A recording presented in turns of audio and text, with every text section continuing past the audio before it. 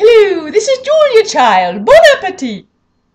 No, this is Sally. I'm helping out Miss Rosemary. She made a recipe this week on video and was concerned that it didn't turn out for sticky plasters over in jolly old England. So she said, please make this to make sure that it's going to work for somebody else. So I'm making this even though I'm not a big baker because baked goods are my weakness. But I'm going to do this right now. So I've got everything set up so I'll be super fast, and then I'll cut you off, and then I'll go bake it, and then I'll come back and try to figure out how to put the two videos together. Let's hope I can figure that out. Okay, we are going to make Miss Rosemary's Gastric Roses protein cake that she made. And she used, and here we go. Let me just pick everything. I'm just going to do this. Watch, guys. Watch. And I'm going to talk to you as I read the recipe. Okay. Except I didn't measure out the protein flour. All right, 3/4 of a cup of protein flour, of which I really don't have. And I know this is a liquid protein measurer, measurer, not a dry measurer, but it's the only one I could find right this second. So there's the protein powder. Boom. Okay, and this is PB2 because I don't have the Trader Joe's peanut flour. This is apparently exactly the same. This happens to be something I've had in the cabinet a while, and I really didn't use it much. So there, that's done. 3/4 of a cup of protein flour or almond flour of your choice. 2 scoops of protein powder. Boom, boom. I want you to see. Look, I measured them out. And these are the very bowls I bought to eat after I had weight loss surgery. And that's what I used to eat. This is still what I eat ice cream out of if I have full fat.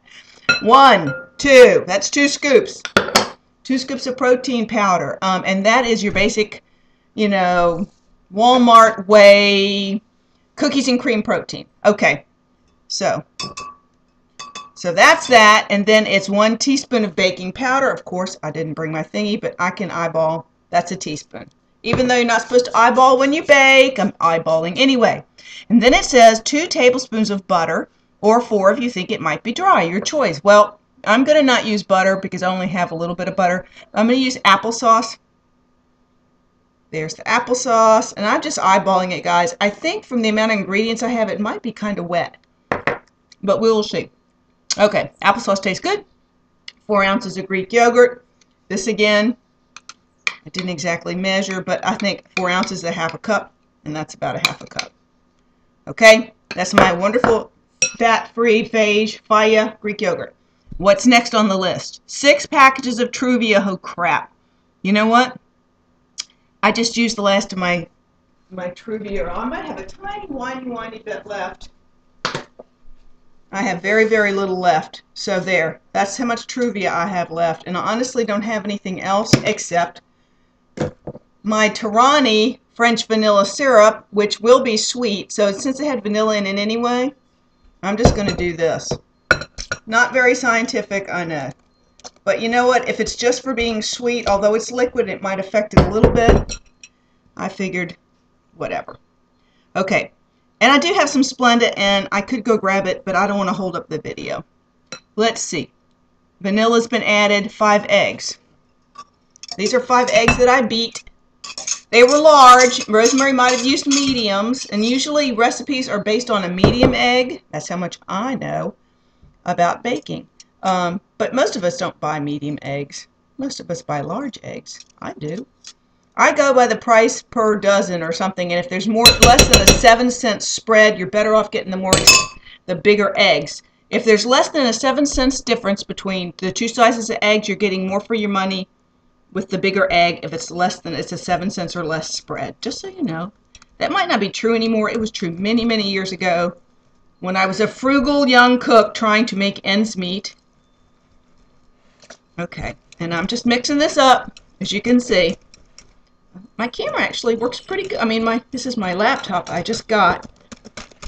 I'm going to taste it, and if it's not sweet enough, I am going to grab. Let me see. It tastes really peanut buttery. And it has a really nice flavor, and I think it's well sweet enough. You know how some things aren't as sweet once you bake them. But, okay, you see it? Now, I'm just going to find an appropriate sized cake pan and spray it and pour this in it and bake it at the 350 degrees for 30 minutes and see what happens. And when it's all done, I will show it to you. It might be when it's all done and it's cool, so I really taste it the way you should taste it once it's set in. I have made cakes like this. And maybe because I've tried to do Rosemary's, I'll show you the one I made up, which was an espresso chocolate cake. Now, I'm going to tell you the truth. When I make things up, Rosemary comes from an Atkins background, and so she's really hardcore about protein and no carbs. And I come from more of a South Beach background, so where she would use butter, the fat content bothers me just a little back in the back of my head, even though, you know, if it was shortbread, you'd use butter. But I figure, well, I'll use the applesauce because, you know. But I would tend to look at things by the end result of the calories. I might even use a little spelt flour or stuff like that, rather than using the scoops of protein, although the protein is really better for you. You know, it's sort of six of one, half dozen of another. I kind of look at the end result calorie count. Rosemary's looking for the biggest bang for her protein buck, and she's a smart cookie. So let me get this in the oven, and we'll see you later. Let me cut this little sucker right off. And we're back with the cake all done there. I baked it in the toaster oven at 350 degrees for 30 minutes. There it goes. And like 9-inch cake pan. And I will say it did not rise a whole lot, but if I had doubled the baking powder, maybe it would have risen some more. It is very warm. It is nummy. I can't wait to try it when it's cold. But I'm going to tell you that it is almost like a warm, very moist, peanut buttery flavored pudding cake. I mean, when you have tres leche cake, you take a cake, you poke a bunch of holes in it, you pour in the, you know, the evaporated sweetened condensed milk stuff and all that jazz, or coconut cream, or if you make coconut cake, you know how those are really dense, moist, they're kind of moist cakes you put in the refrigerator. This is more like that than a big, dry, where's the milk chocolate cake. This is definitely got a wonderful peanut butter flavor, and it's full of protein, which was the whole point of Rosemary making it in the first place. Let's remember, Rosemary's about getting protein in everything she eats.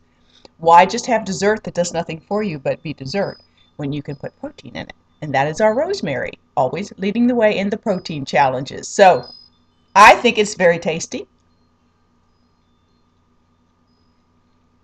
I love custardy. I love custard. I like any kind of sponge cake. This is kind of a sponge cake with custardy, kind of peanut buttery. It's nummy. I think a little drizzle of sugar-free chocolate syrup would not go awry. And that's it. You guys take care. I hope that helped you, Rosemary. I love you, and I think your recipe is wonderful. Bye! Nope, that didn't do it either. There I go. Bye.